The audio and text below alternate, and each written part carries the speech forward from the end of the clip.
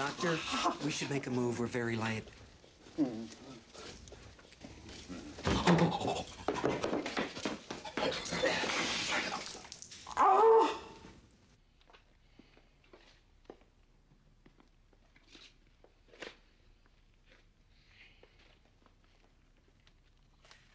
Oh, Doctor, when you're ready.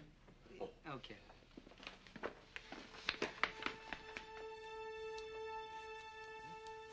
Ah, David, finally. And this must be our professor from across the sea. Yes, George Grierson. This is Dr. Bean. I'm delighted, Doctor. Actually, I'm Dr. Bean, can we get a photo, please, sir? Right there. We've heard a great deal about you, Doctor. Thank you, gentlemen. We expect a great deal of you. And this is Bernice, in charge of PR. An absolute honor, Doctor. All right, thank you. And Walter Huntley, our merchandise manager. Nice to meet you. Moving along. Take a seat, Doctor. Here, let me take that old thing. This is very out of date. Thank you. Before we settle in, you might want to feast your eyes on these.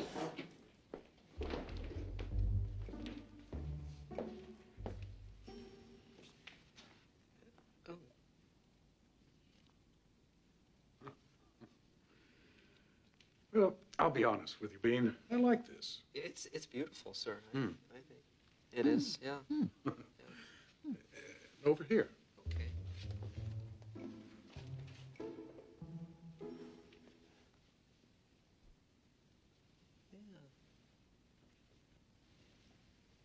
Yeah, it's a lovely green. Oh, good, good. Done business. Okay. I've asked Bernice to run through the order of events for the opening. Dr. Bean, would you like to join us? No, I'll just... Oh, very well. Bernice? Now, you will note that anything pertaining to special media requirements is prefixed with an asterisk, i.e. glossy stills requested by some of the favored weeklies, that sort of thing. Right. So the big day unfolds as follows. Our generous benefactor, General Newton, will be arriving at 10 a.m. to meet the members of the staff. Then at 10:30, we'll have the unveiling of the picture. Now, this will be in front of all press and media. Walter, I'm assuming all this merchandising is going to be made available. Oh, absolutely. From fridge magnets to Frisbees. We'll be ready.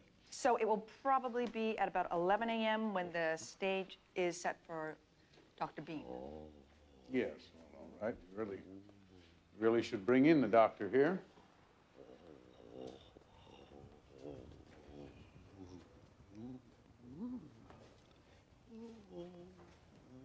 Dr. Bean?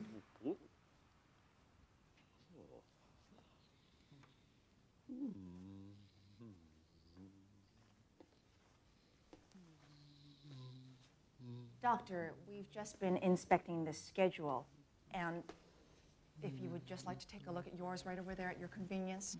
The general should be arriving at 10 a.m., and he'll unveil the picture at 10:30. So at about 11 o'clock, we should be ready for your speech. Yes, and I think 20 minutes should be long enough. Don't you, Bernice? Absolutely. I know you could fill hours, Doctor, but for the press, it would be best if you could keep it quite light. Maybe throw in some anecdotes about the actual painting of the picture, and explain why it is considered to be America's greatest painting. Is that going to be enough, Doctor? 20 minutes?